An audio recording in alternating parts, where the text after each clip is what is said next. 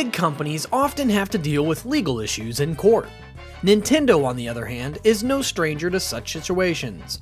Because of the company's size and reputation, they have amassed many interesting cases throughout the years. Everything from Donkey Kong and Universal Studios' famous court case, to a 9-year-old boy who sued Nintendo because he was upset. The Battle of Kong. The first case might be the oldest one that Nintendo has ever dealt with. The case centered primarily on Nintendo's arcade game Donkey Kong, which came out for the first time in 1981. Universal Studios, who made the 1933 movie King Kong, said that the game breaks the copyright of the movie. Universal Studios said that the protagonist of the game, Donkey Kong, looked too much like King Kong from the movie. They also said that the story of the game, in which a gorilla kidnaps a woman and is chased by a man, was similar to the story of the movie. Universal Studios demanded reimbursement and a court order to stop selling the game so that Nintendo couldn't distribute it. Nintendo said that the game was a parody, therefore it was protected by fair use. They said that even though the game's gorilla character looked a lot like King Kong, it wasn't meant to be a copy because it had its own identity. They said that the plot of the game was nothing like the plot of the movie and that it was an entirely new story. After doing some research, John Kirby, a lawyer for Nintendo, found out that Universal Studios didn't have exclusive rights to King Kong. Even worse for Universal Studios, it looks like they knew about it. The judge ruled in favor of Nintendo and said that even if Universal Studios owned exclusive rights, he would still rule in favor of Nintendo. The judge said that the game was a parody and was therefore protected by fair use. He also said that using the characters and the plot in the game did not violate anyone's copyright.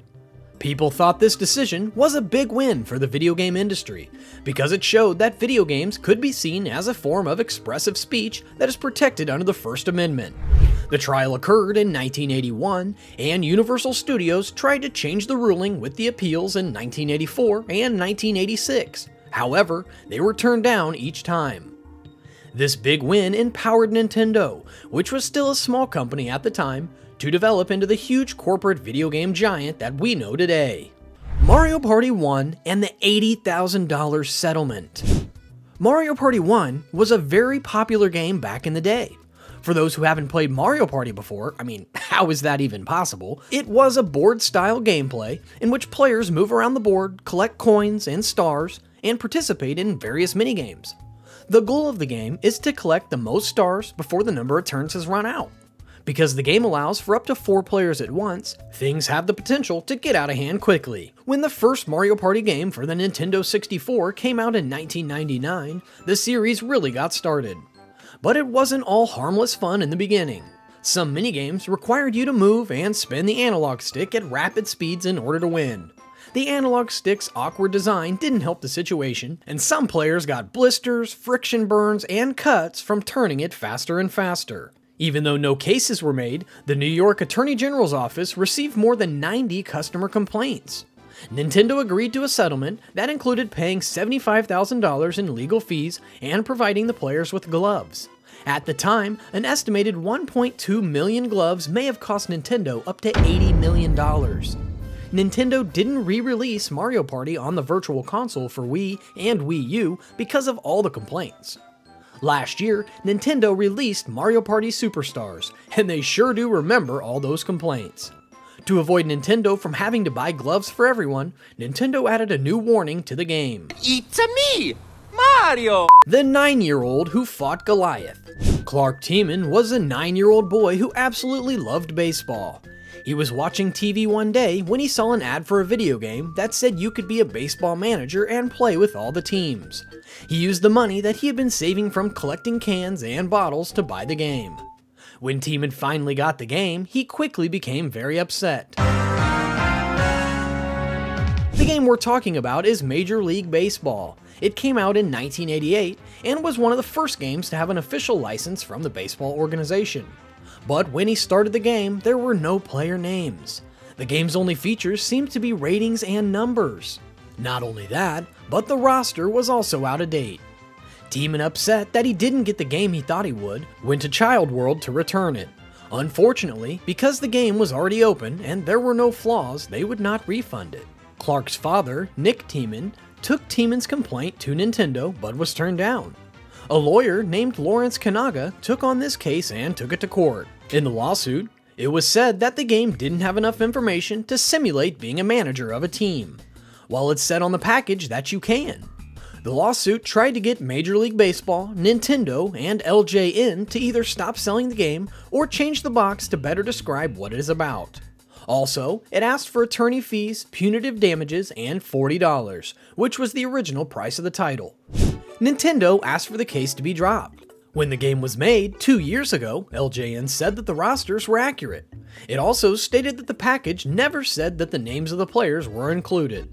On the other hand, the package said, each of the 26 Major League teams is represented with its own full roster, highlighting individual stats and playing rosters as ways to tell them apart. After hearing both sides' arguments, the judge sided with Nintendo, and the case was dropped in 1990. Tiemann filed an appeal, but in 1991, the case was denied. Do you think Tiemann should have lost the case? Nevertheless, a strong case for a 9-year-old. Aren't these cases so fascinating? If you agree, then don't forget to hit that like button. Now back to the video. Thrice Gamevice. In 2017, Nintendo was sued for patent infringement by a company called Gamevice, which specializes in making controllers for mobile devices. Gamevice says that Nintendo Switch's detachable Joy-Con controllers violate their patents for a combination computing device and a game controller with a flexible bridge section. Gamevice sent in a total of 3 lawsuits, the first one in 2017, the second one in 2018, and the third and final lawsuit in 2020. If persistence were a business, Gamevice would be it. According to Gamevice's patent, a tablet or smartphone was paired with detachable controllers on either side of the device, which the company said was comparable to the Joy-Con controllers on the Nintendo Switch. Nintendo, on the other hand, said that the Joy-Con controllers are not functionally or aesthetically similar to Gamevice's.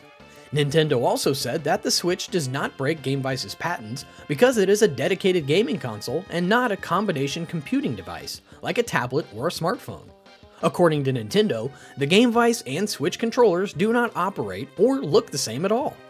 In 2018, a district court judge sided with Nintendo and said that the Switch did not violate Gamevice's patents. Also, the judge denied Gamevice's request that the Switch not be sold in the US. In 2019, Gamevice appealed the decision, but the Court of Appeals also sided with Nintendo. Try it one more time, gentlemen, because you never know when all that hard work is gonna pay off. These were just a few of Nintendo's more entertaining legal battles over the years. Which one was the most interesting to you?